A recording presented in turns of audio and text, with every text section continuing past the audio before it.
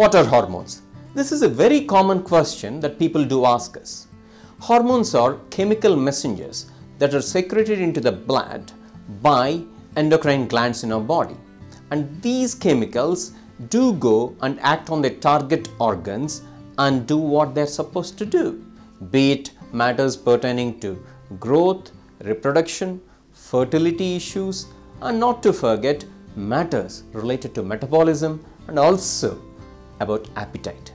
So, hormones are essential to maintain that balance, i.e. homeostasis in our body.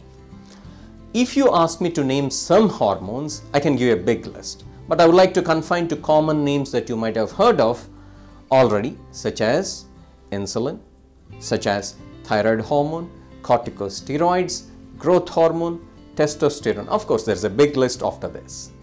So these hormones are essential for our well-being, and any abnormality in these hormones can lead to havoc in our body. I hope you understand what hormones are now.